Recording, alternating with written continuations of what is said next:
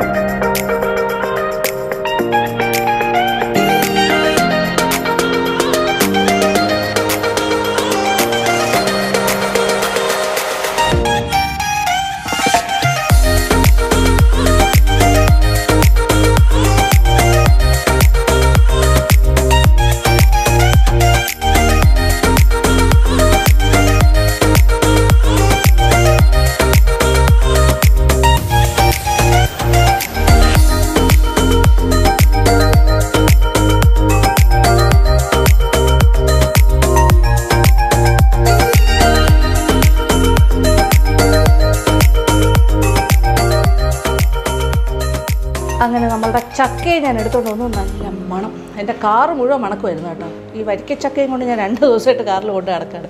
ഇന്നാണ് ഞാൻ പുറത്തെടുത്തത്. ഇനി ഇതൊരു നല്ല ഷാർപ്പ് വെട്ടൂത്തി എടുക്കുക, എന്തായിട്ട് മുറിക്കാൻ നോക്കുക. ഓക്കെ,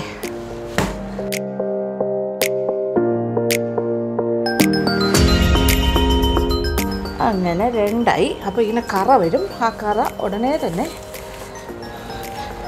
ഒരു ചകിരി, അതാണ് ഏറ്റവും നല്ലത്.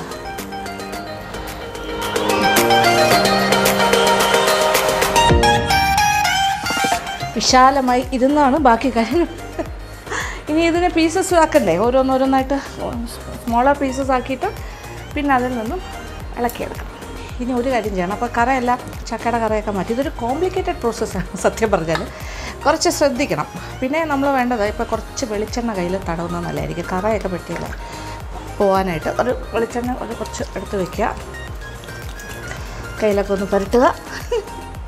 അപ്പോൾ ഇതിൻ്റെ ഒരു പോർഷനെ ഞാൻ എടുക്കുന്നുള്ളൂ, ആ പകുതി അവിടെ ഇരിക്കട്ടെ.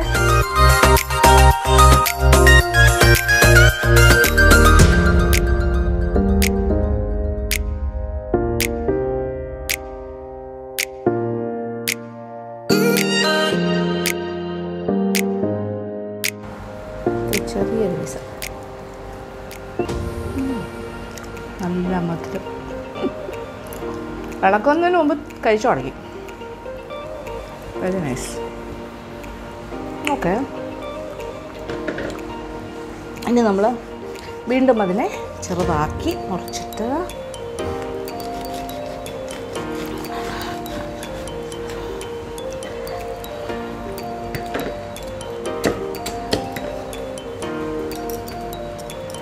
ഈ ചെയ്യേണ്ടതെന്ന് വെച്ചാൽ ഈ ഭാഗം മുറിച്ച് മാറ്റണം. ഇതിനാണ് പറയുന്നത് ചക്കയുടെ പൂഞ്ച്. അതെടുത്ത് മാറ്റണം.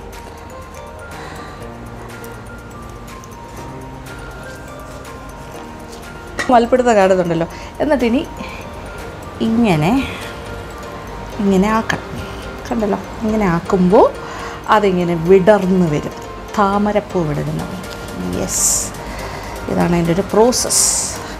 കുറച്ച് കോംപ്ലിക്കേഷൻ എന്ന് പറയുമ്പോൾ ഇതിങ്ങനെ കയ്യിൽ കറയാകും, ഇച്ചിരി എണ്ണ ഇടയ്ക്കിടയ്ക്കൊന്ന് തടവുന്നത് നല്ലതായിരിക്കും. ഇൻ ബിറ്റ്വീൻ ഞാനും ചക്കയും കൂടിയുള്ള. അപ്പോൾ ഇതൊരു ചക്ക വ്ളോഗാണെന്ന് ഞാൻ പറഞ്ഞാൽ കറക്റ്റ് അല്ലേ?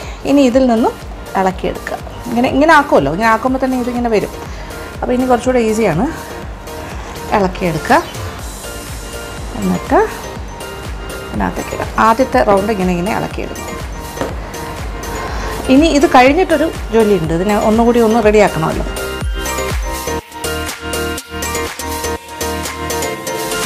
ചക്കയിൽ കൂടുതലും ചവണി എന്ന് പറയുന്നത് ഈ കാര്യമാണ്. ഇതാണ് ചവണി, അതാണ് കൂടുതലുള്ളതെന്ന് തോന്നുന്നു. നമുക്ക് എന്തും കൂടുതലും ഫ്ലഷിനെക്കാട്ടി കൂടുതൽ അതിൻ്റെ വേസ്റ്റാണ്. പക്ഷെ നല്ല മധുരം, നോ ഡൗട്ട്.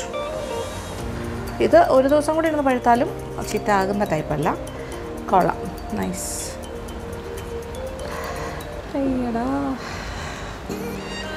അങ്ങനെയാണ് നമ്മുടെ ചക്കക്കഥ. ആ മുകളിലേക്ക് ഇങ്ങനെ വരുന്ന കറയെല്ലാം നമ്മൾ തുടച്ചു മാറ്റും. ചകിരി കൊണ്ടോ പേപ്പർ കൊണ്ടോ വേണമെങ്കിൽ അത് തുടയ്ക്കാൻ പറ്റും. അപ്പോൾ ഞാൻ ഇരിക്കുന്ന അടുക്കളയെക്കുറിച്ച് പറയാം. എൻ്റെ വീട്ടിൽ ഞാൻ ഒരു 20 വർഷമായിട്ട് പാചക മേഖലയിൽ തന്നെ കിടന്ന് കറങ്ങുന്ന ആളല്ലേ. വീട്ടിൽ ഏറ്റവും കൂടുതലുള്ളത് അടുക്കളയാണ്. എനിക്ക് 3 കിച്ചണുണ്ട് ഈ വീട്ടിൽ. അപ്പോൾ ഇതെൻ്റെ ചെറിയ അടുക്കളയാണ്. ഇതാണ് ശരിക്കും പറഞ്ഞാൽ ഇഫക്റ്റീവ്ലി ഡെയിലി കാര്യങ്ങൾക്കൊക്കെ ഉപയോഗിക്കുന്ന അടുക്കള. പിന്നെ നിങ്ങൾ മാജിക് കാവനിൽ കാണുന്ന കിച്ചണാണ് എൻ്റെ ഒഫീഷ്യൽ കിച്ചൺ. അവിടെ ഞാൻ എൻ്റെ എക്സ്പെരിമെൻറ്റ്സ്, പരീക്ഷണങ്ങളൊക്കെ അവിടെയാണ് നടത്തുന്നത്. അവിടെ തന്നെയാണ് നമ്മൾ ഡൈനിങ് ഏരിയയും അവിടെ തന്നെയാണ്. പെട്ടെന്ന് ഒരു പാൻട്രി പോലെയാണ്. ഇത് ശരിക്കും പ്രാക്ടിക്കൽ കിച്ചണാണ്. ഇവിടെ ആകുമ്പോൾ അമ്മിക്കല്ലുണ്ട്, വളരെ നാടൻ സാധാരണ ഒരു സിമ്പിൾ അടുക്കള. പിന്നെ താഴത്തെ പോർഷനിലൊന്നും ഞാനിങ്ങനെ ഷെൽഫ് ഇങ്ങനെ അടയ്ക്കുന്ന അടപ്പൊന്നും വെച്ചിട്ടില്ല. കാര്യം അത് വേണ്ടാന്ന് ഞാൻ തന്നെ പറഞ്ഞത്. കാര്യം എനിക്ക് ഓപ്പണായിട്ട് കിടക്കട്ടെ. കാര്യം ഇങ്ങനെ ക്ലോസ്ഡ് ഷെൽഫുകളൊന്നും വേണ്ട എന്ന് തീരുമാനിച്ചൊരു കിച്ചണാണ്.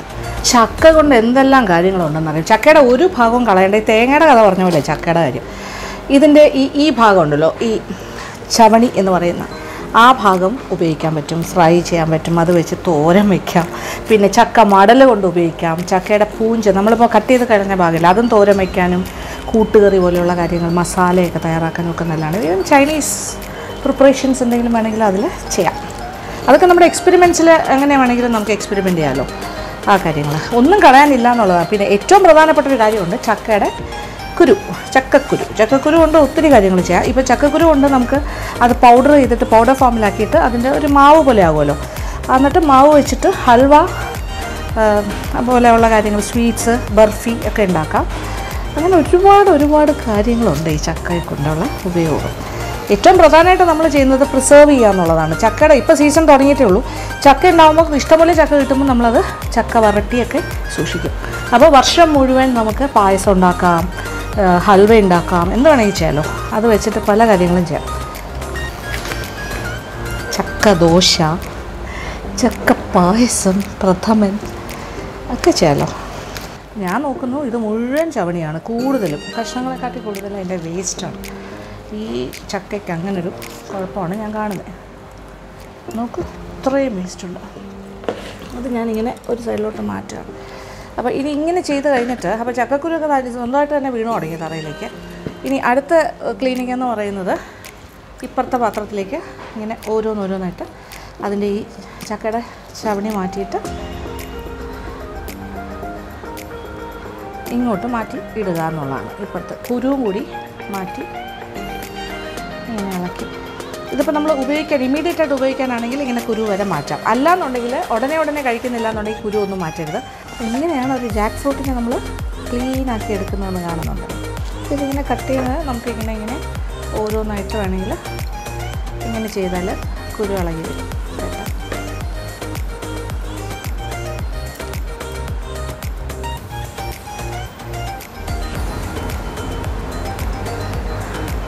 ഇതിൽ നല്ല ഒരു ചക്കയുടെ പീസ്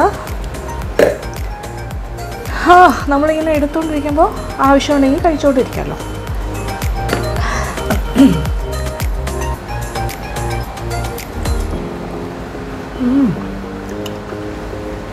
തേൻ വരിക്കയാണെന്നാണ് തോന്നുന്നത്.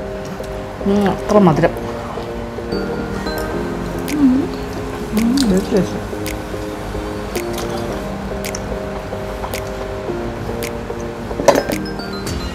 ഞാനിപ്പോൾ എന്താ ചെയ്യാൻ ഉദ്ദേശിക്കുന്നതെന്ന് വെച്ചാൽ, ഇപ്പോൾ ഇത്രയും ചക്ക ക്ലീൻ ചെയ്ത് എടുത്തിട്ട് ഇതൊന്ന് അരച്ചിട്ട് ചക്കയപ്പം ഉണ്ടാക്കാൻ പോവാം. അപ്പോൾ ചക്കയപ്പം ഉണ്ടാക്കണമെങ്കിൽ ചക്കയുടെ പൾപ്പ് വേണം. അപ്പോൾ ഈ ചക്കയുടെ പീസസിൽ നിന്നും നമ്മൾ മിക്സിയിലിട്ട് അടിച്ചെടുത്തിട്ട് ഏകദേശം ഒരു 2 കപ്പോളം ചക്കയുടെ പൾപ്പ് അഥവാ ഈ അരച്ചെടുത്തത് ചക്ക പ്യൂരീഡ് ഫോമിലാക്കിയിട്ട് ബാക്കി കുറച്ച് കാര്യങ്ങളും കൂടി ചേർത്ത് പെട്ടെന്ന് ഉണ്ടാക്കാൻ പറ്റുന്ന കാര്യമാണ് ചക്കയപ്പം.